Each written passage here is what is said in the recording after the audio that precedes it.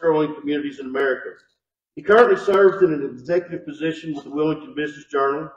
He recently was one of the organizers and leaders of the first annual Feast Wilmington. He sent me a little article about that, but then I did a little research, and what I will tell you is that it's the first annual one, 4-day festival, and it's being heralded everywhere as one of the most outstanding new food and beverage festivals in the United States of America. Woo! Yes, that's what he does, guys. Everything he does, he brings a unique and a level of humor and determination and commitment to everything.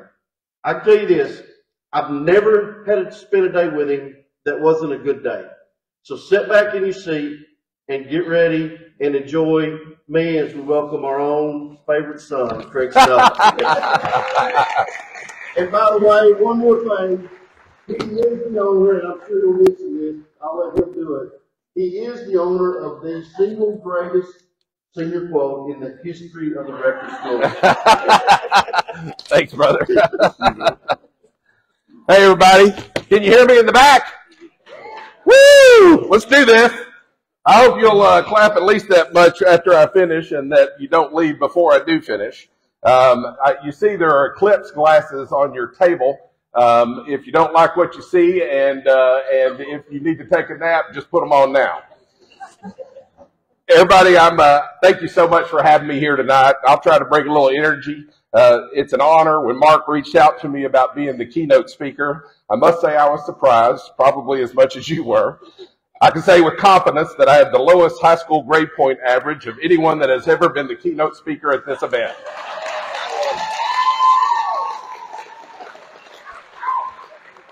And college wasn't a whole lot different. Last year your speaker was Nikki Hobbs, a titan in the trucking industry. And this year you got me. I hate it for you. When I mentioned at a family gathering last fall that I was going to be speaking tonight, my entrepreneurial nephew, Jack Dalton, who many of you probably know and who is here right there tonight, cleverly said, "Now, what is exactly the criteria for speaking at this event?" And he followed that by saying, "And how many people on their list said no before they got to you?" That's true family support right there. We good? Yeah. So here's a text I got from David Neal Webb after he found out I was speaking. If you can't read from where you're sitting, it's the chamber letter from Crystal about the banquet, and David Neal's handwriting reads, "Wonder if the speaker this year will be worth a poop. 5-hour round trip, money for meals, she better be worth a hoot." So that's, again, support from old friends as well. I'll do the best I can tonight, and maybe by the time I finish up, we'll all have figured out why Mark and the chamber leadership brought me here. I want to talk about how connections matter, even at a young age, how the people here impacted me personally, and how connections and your network can help you throughout life, and just to say thank you. I'm sure only a few of you will remember the plays I was in or any other insignificant contribution I made while in Rector. You might not know that I also had a prolific athletic career. I lettered my junior and senior year as a basketball statistician. You see me with that #1, baby? I'm guessing more of you remember me because of this. Nope, one more. Yeah, there it is. I had to go to battle for this to get printed in our annual. Mrs. Stafford kept suggesting I was being facetious and disrespectful of our cafeteria. I was trying to be funny, but I was like, I eat there every day and I love it.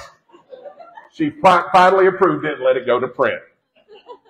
Mark told me I had 20 minutes to speak, so for the next 30 minutes, I'm going to do some songs and monologues from my many roles in the Rector Drama Club productions. Then I thought for the last half hour that we'd have an open debate about this fall's elections that are coming up. So we'll start with Oklahoma. I got to Kansas City on a Friday. By Saturday, I learned a thing or two. For up to then, we didn't have an idea what the modern world was coming to. I'm not really going to do that. I was just messing with you.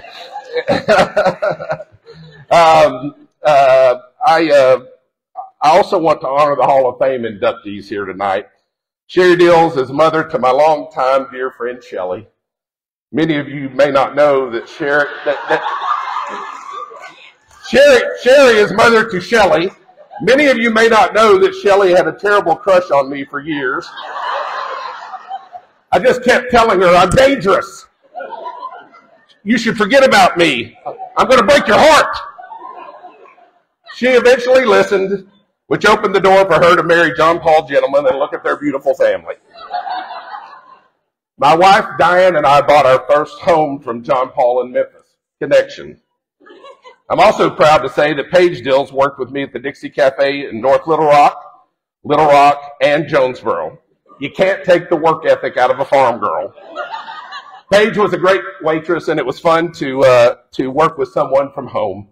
I used to hang out at the Dills home quite regularly growing up, and I always tried to visit when I came back home, despite them having a terribly ferocious dog that consistently tried to bite me for years. What was that dog's name? Star. Horrible animal. Horrible animal. I also remember the first time I got Buddy Dills to smile. That was a pretty big deal. I think Buddy would agree we've been pretty good pals ever since. Sherry, you've always been so kind and welcoming to me and my family, and I want to especially thank you for your kindness to my sweet mother, Sherry, for all those years. You were wonderful to her. Next up, Dewey Shelton was one of my first baseball coaches. He was patient with my high level of inexperience. I'd never played an organized sport before moving to Rector. I will be forever grateful to David Shelton for saving me from horrible embarrassment. I'd never worn a baseball uniform before, and I didn't know what to do with those stirrup sock thingies. I called David, and he talked me through how to put them on over my regular socks and to pull my pants up over one. Otherwise, I would have likely showed up to my first baseball game with them on my arms. David and I laughed a lot about that over the years. He was a good friend and classmate. He had a great sense of humor.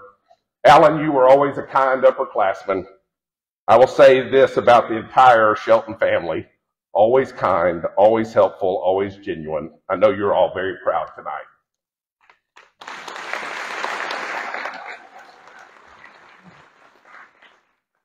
How are we doing on our clicks? We good? We good, Macy? Macy's my technician. I was scared to death to have a slideshow because I figured it'd go south and then I'd have to make up a bunch of stuff.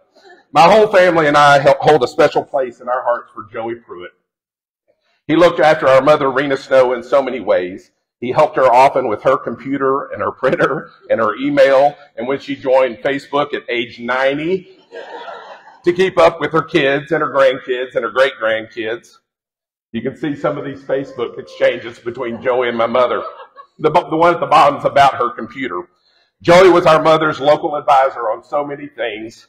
Near the end of her driving years, Mom had a car accident. Joey was the first person she asked for. Joey, you looked after our mother like she was your own, and my entire family will be grateful for you always.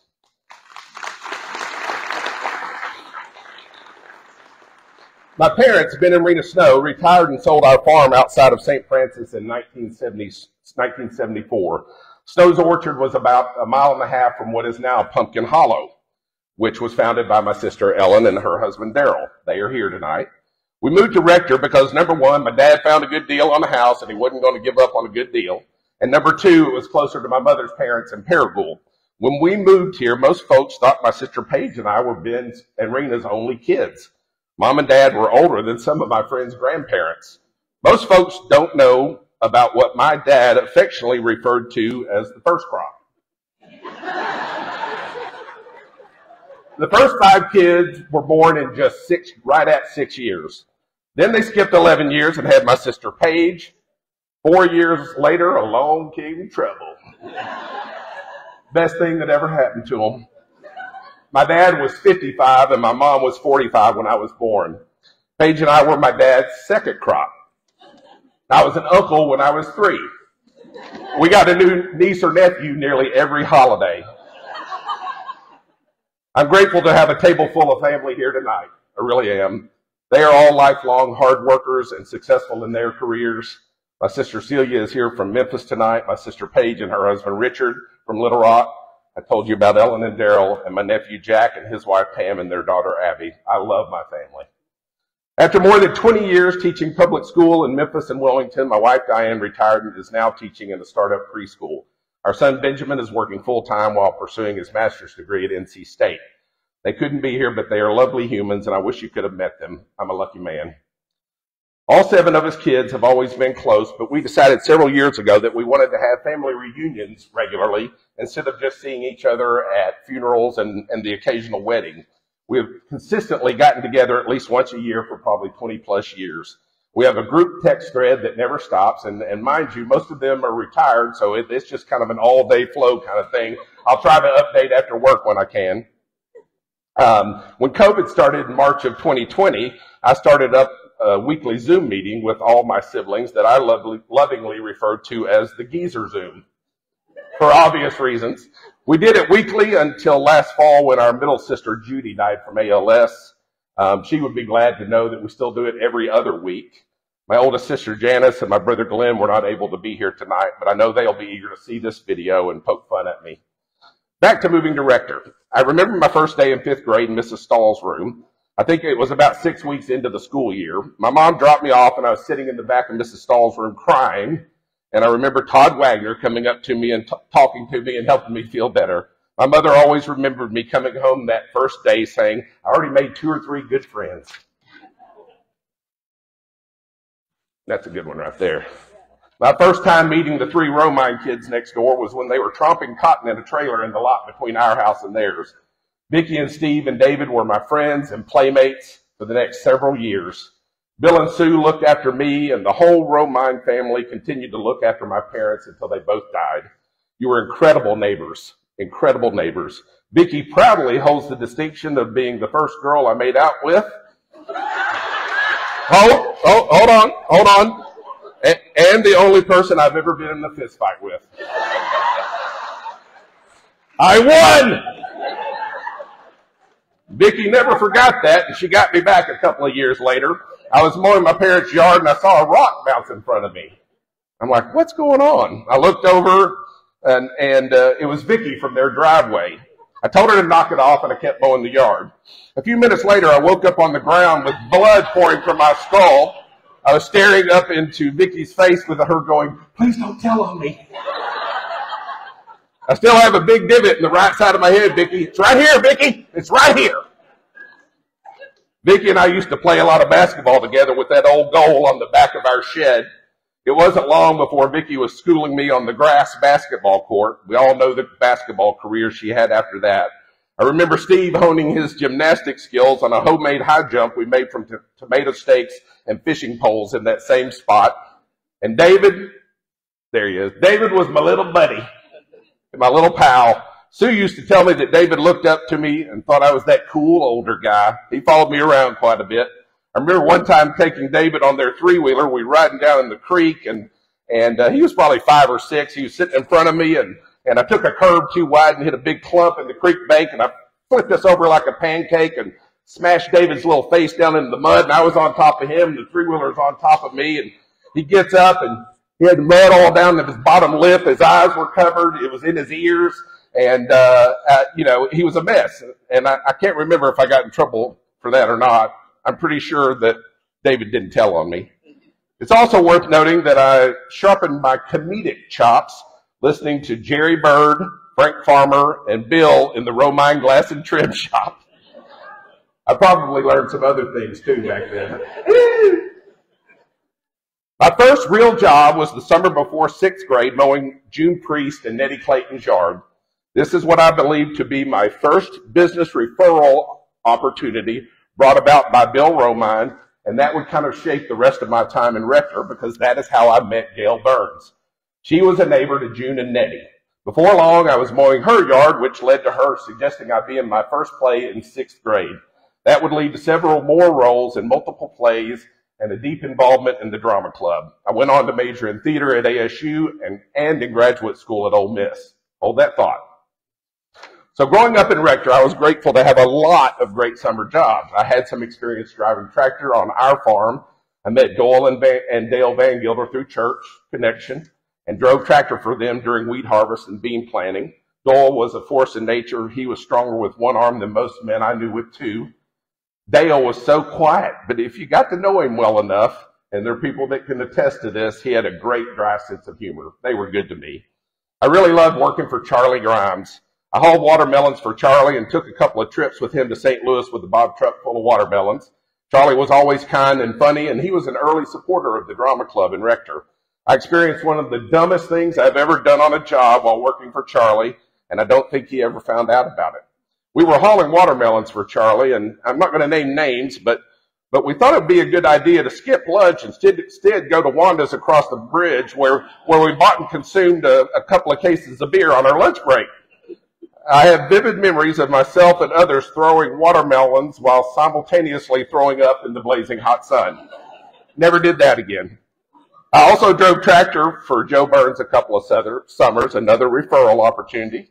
Joe was an excellent farmer. I remember him being very proud one day when I was able to do an improvised repair on a piece of equipment in the field, and Joe telling me I should consider agricultural engineering. I do have a little bit of an engineering brain, but I made it clear to Joe that I don't think I would ever study that hard. I do have one other Rector job memory that is a favorite, and it involves the infamous Lawrence brothers right there sitting at this table. I'm happy to point them both out. Rob and Scott, who are here tonight, and their brother Larry and I were helping their dad Jerry cut and haul wood. We were taking a little break, and we started some kind of game of tag or something, and Scott ran head on into Jerry's brand new hot wire fence and got all tangled up in it. Larry and Rob and I were laughing at Scott flopping around like a jackrabbit in that very live hot wire fence, and then Jerry proceeded to yank Scott loose from the fence and start kicking his rear for tearing it up. Wood hauling comedy gold right there. Scott, you seem to have survived it. I'm grateful to have a few class of 1982 classmates here this evening. Go Black Cats! Ryan Woods, Michelle Manning Haley, Laura Mosley Manthe, Greg Sane. Am I missing anybody? No. Oh, Shelley Dills, yeah. I wrote you over in the, I talked about you earlier. Yeah, which was all true. I'm especially grateful for my longtime pal, Brian Woods, being here tonight.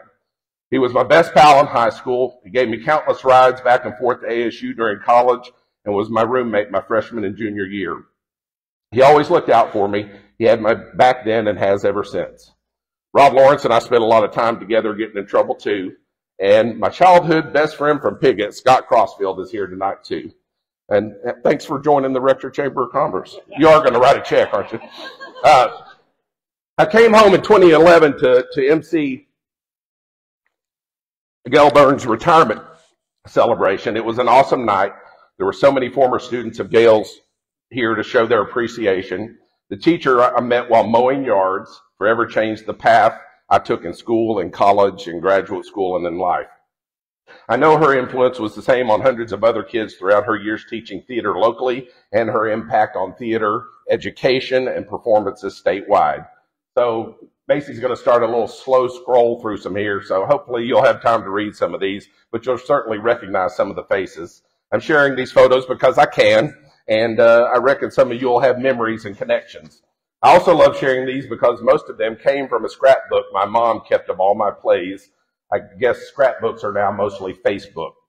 These are reflections of all Gail's hard work that started basically with nothing. I'm still dear friends with people I was in plays with here, lovely humans like Randy Lyles, Malia Utley Lewis, Ellen C. Meadows, Steve Crawford, who drove 500 miles to be here for this speech. When I spoke to Gail a couple of weeks ago, I said I'm going to try to reflect on my experiences here that I've carried with me that have helped me be successful in my work and engaged in my community. And she said, Craig, do you remember how hard we had to work with the community to get donations and lumber and paint and supplies and sound and lighting equipment with little to no budget and recruit volunteers and academy board members and to convince the administration to let us keep doing those shows? That's the essence of community engagement. That's the kind of work a chamber does. I realized she was exactly right. The skills I learned here have fitted my career in sales and networking, serving on nonprofit boards and volunteering my time and my engagement with my own Chamber of Commerce and other community partners. While I was at ASU, I had so many great instructors, some names you may have heard, the infamous Carol Pratt, I don't know if any of you met her. Terry Huckabee was another one. Molly Simpson and several others. But my most influential teacher was Bobby Wayne Simpson. Even though he's not specifically part of my Rector stories, several students from Rector were mentored and influenced by Bobby Wayne. Bob died from early onset Alzheimer's this past year. It was largely due to his influence and mentoring that I was able to attend his alma mater, Ole Miss, for graduate school. While I only completed half of my master's studies, yeah, that's how I rolled back then. That's a Marlboro Red right there. While I only completed half my master's studies, he never judged me or indicated any disappointment in me. He continued to be a kind mentor, offering guidance when I sought it. He became a lifelong dear friend. Again, it was an honor to speak in his service. When I left grad school at Ole Miss, I moved to Little Rock because my sister Paige had a couch I could crash on. Please be patient with me here. I'm going to quickly whip through my working career. I promise we'll circle back to Rector shortly.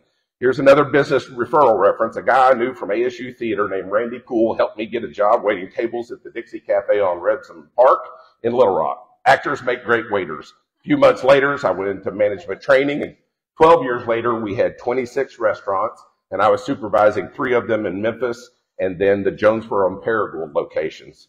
I know some of you still miss the Dixie Cafe. I got to reconnect with so many Rector folks when opening the Jonesboro restaurant and again opening the Paragould restaurant a couple of years later. Danny and Gail, I proudly remember the first time you came and brought the boys and you came to the Jonesboro restaurant when it opened and I came to your table and visited you. That was a big deal to me. I should mention that I got to work with some other awesome Rectorites in my time with Dixie Cafe. Dana Adams Williams worked at the Jonesboro location when I was general manager, and we have been dear friends ever since. Vicki Romine also worked with me in North Little Rock. In 1999, I stepped away from the restaurant business as I had kind of hit the restaurant burnout stage. I greatly valued the Dixie owners, Alan Roberts and Gordon Gondek, and I still have many dear friends from those days. Here's another referral. Shelley's husband, John Paul, got me a job at the United Equipment case dealership, and I worked there until we moved to Wilmington in 2003. When we moved to Wilmington, I made the switch to sales. Best thing I ever did for my career, I guess because I get to talk a lot. I worked for Auto Trader from 2003 to 2009. Once again, it came down to my network. My mother-in-law forwarded me an email about a job opportunity with the Greater Wilmington Business Journal and Wilma Magazine, and I've been there now for 15 years. When I first started, we had the traditional twice-monthly newsprint business journal and the monthly women's magazine called Wilma. We had a few digital properties. We hosted a couple of events, a quarterly power breakfast, which amazingly has 400 to 600 people in attendance at every breakfast. A women's-only 5K race called the Wilma Dash. I remember the first year our Wilma Dash had about 275 runners. We expect over 1,500 women to run in the race this year. Woo! Over the years, we've added multiple events like the Coastal Entrepreneur Awards, Wilmington Biz Conference and Expo, Healthcare Heroes, and our Women to Watch Leadership Initiative with an awards program and many other leadership offerings for women built off the Wilma Magazine brand. In 2018, we added a quarterly high-end business magazine called Wilmington Biz Magazine. Our company is now called Wilmington Media and Marketing. Our publisher and owner, Rob Kaiser, is an innovative guy, very loyal, of great integrity.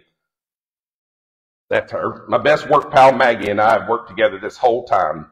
I'm very proud of and love my work family. We recently started, as Mark said, a brand new event called Feast Wilmington. For this inaugural year, we've featured over 70 local chefs, 20 local breweries, and a thriving local distillery. There were 4 events over the course of 3 days. Wilmington, as he also mentioned, is a fast-growing coastal city with amazing beaches and an historic downtown riverfront. Brian Woods has visited me there. Michelle and Brett Haley have visited me there. Schedule your next beach vacation in Wilmington. I'll at least come by and say hey to you. You can't stay at my house. I'll meet you out somewhere. I promise to wrap up soon, but please let me acknowledge some more folks and more of the positive influences that came from my time in Rector.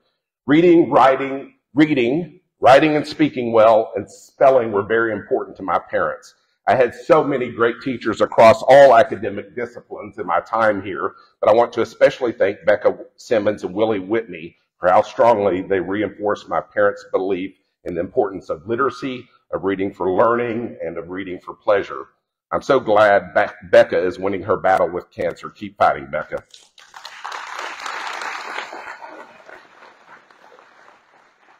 A lot of folks, Willie Whitney, man, what a force of nature. What a force of nature. Over the last couple of weeks, I got to hear some great stories from Mark Manchester about his time with Mrs. Whitney in Manila. She kept on being a force for years after she left Rector. I've also been talking to Marv Whitney lately about growing up in Rector, attending First Baptist Church together, and how important Brother Guy and Willie were in shaping his success in life. I have some great Marv tales to share, but I'll have to share those away from the microphone. Please send all your good energy and prayers and support Marv's way as he faces his own health battle. I want to thank Lisa Manchester for her tireless support of the Drama Club. Mrs. Jenkins helped me learn to type, and I use that every day. Mrs. Esmond made algebra and trig almost enjoyable. Almost. And she had a great rascally sense of humor. Miss Malin was such a guiding force by having real conversations with kids not old enough to fully understand what a real conversation is. And she's hilarious. Always thought Rob Louder was awesome. I have a great memory of Coach Mike Clark. He caught me flipping somebody off in our last senior meeting on the last day of high school. He joyously dragged me out in the hall and paddled me while laughing. Not many people end their high school career that way. I guess I'm drawn to funny people. This community supported me at school, at church, at work, and helping me remember to not go too far down the rabbit hole in any of our crazier exploits and adventures.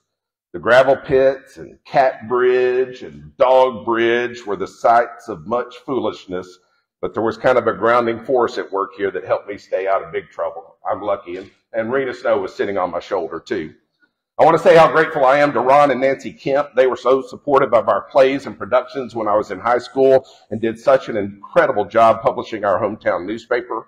I'm proud of that connection and the fact that I've now been in the publishing industry for almost 21 years. I love that Ashley works for the Arkansas Press Association, and we have several mutual publishing connections as my company is in association with the Arkansas Business Publishing Group. I was honored when Ron and Nancy suggested many years ago that Jonathan speak with me when he was considering a career in the restaurant business. I'm quite sure I told him, ease in there, pal, be careful, you can get stuck in that game. Huh? Did he? Yeah. My siblings and I were blessed with amazing parents. My dad, Ben, was a good man, sometimes quiet, sometimes curmudgeonly, but a very good man and a provider. My mom, Rena, was a next-level rock star mom, grandmother, artist, comedian, quilter, chef, homemaker, mentor, peacemaker, and a woman of strong faith. I want to thank a myriad of people that looked after my parents, and especially my sweet mother, Rena, for 17 years after my father died. Dina Mills kept my mom well stocked with books. I want to say there were times she would check out 7 or 8 new books weekly from the library. She had so many supportive folks at Rector First Baptist, like the Hamiltons that are here tonight, Glenna Bookout, Reuben and Carolyn C., and so many others. Ellen C. Meadows and my mom developed a lovely special friendship. Each year I share this post Ellen wrote about my mom when she died. Back in the day, Jack and Bonnie Clayton were great neighbors to my mom and dad. They let Dad have a piece of land to expand his garden because his own yard apparently wasn't big enough. Debbie Clayton and Belinda Baker helped my folks, Don and Sue and David Mosley and Laura. I know David was called to the house more than once to help my mom get Dad up off the floor when he had a fall. Jane Holofield was such a dear friend to my mom. Brenda Mills used to sit with my dad so Mom could run some errands and just get out of the house for a while. And especially Bill and Sue Romine. My parents were so fortunate to have them as neighbors. They were tireless in their care for them and had a watchful eye. I know I've forgotten or missed some folks, and it's been 40-something years, and this is a lot. Please forgive me. Just know my family and I are grateful to all of you. Okay, I hope the sound's going to work. Let's close with something a little goofy. So I've continued to dabble in the creative arts all these years, In 7th grade, you see that hair? Let me share something with you. I have a very large head. That hair is right here, which means that is 10 inches long hair. Just want you to be aware of that. And it's a beautiful blonde, isn't it? Gorgeous hair. Gail took this amazing hair and put me in overnight curlers, which I had to wear on the school bus, and in my first 3 classes to style my hair for a matinee. I tried unsuccessfully to hide the curlers under a toboggan. Kids can be cruel. This experience prepared me to dress as Dolly Parton for a fundraiser. I'm really sorry, Dolly Parton. No, I'm not throwing any shade on you. It was just a funny thing. It was a lip sync contest. Clearly, I'm not scared to embarrass myself for a good cause. Tricycle, tricycle, I want to ride my tricycle. I want to ride my I want to ride my tricycle. I want to ride it where I like. Come out April 26th for the first annual trike race to support the United Way of the Cape Fear area and all of its nonprofit community partners. We are so excited about this first annual event. We are recruiting financial institutions to bring teams to come out for the races. This is going to be an incredible event. I'm going to be there emceeing. You have to come. Let's do this.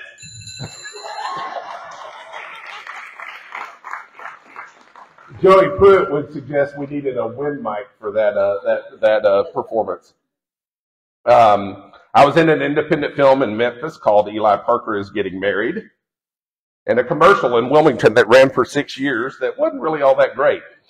This past year, I was in a short film shot in Raleigh and an independent feature-length film called A Song for Imogene that is winning awards at festivals as we speak. Clearly a non-speaking role. And this is a fun little commercial I did several years ago, and it's still my absolute favorite. We moaned our preacher. And I loved it.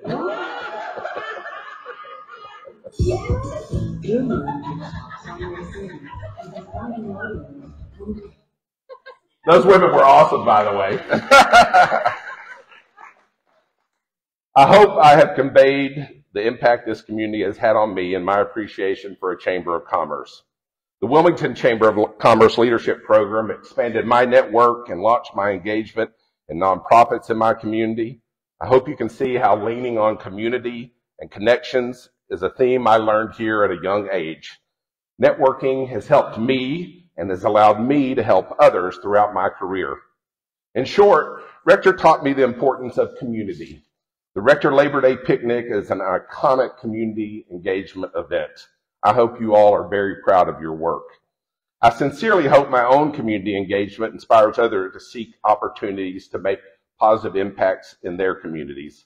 It started here with each one of you, and I am enormously grateful for your invaluable influence as I stand before you, a proud new member of the Rector Chamber of Commerce. Thank you.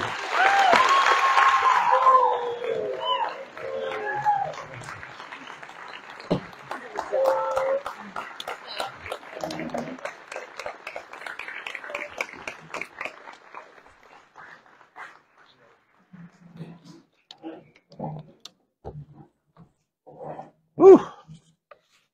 That was a doozy. That was a lot.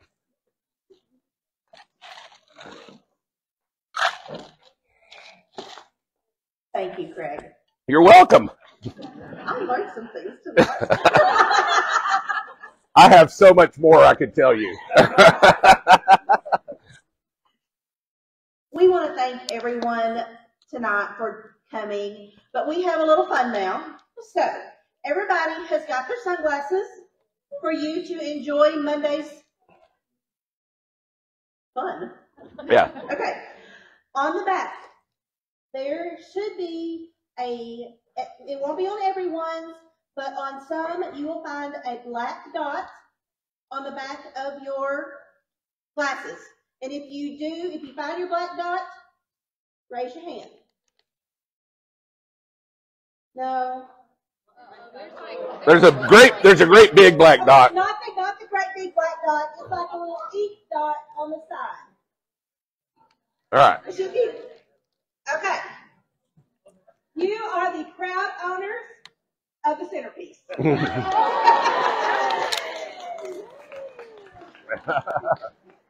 That's awesome.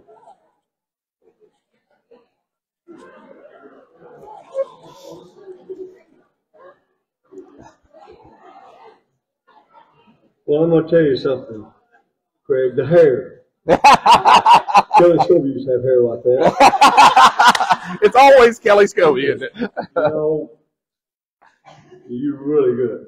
And we appreciate you a lot. Thanks. And that's a pretty simple way to put it. But it's come a long way, and we're so proud of our hometown folks, and we love it when hometown people come and successful like Craig and share their history and their memories, and we can all relate to so many things that he mentioned tonight, and so many people that were mentioned tonight, and it's good, special memories, and that's why people that appreciate Rector. And that's right. So it's been a small town, and it is.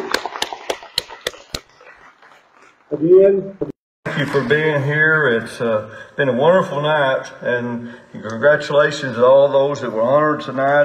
Very deserving folks. Very deserving folks.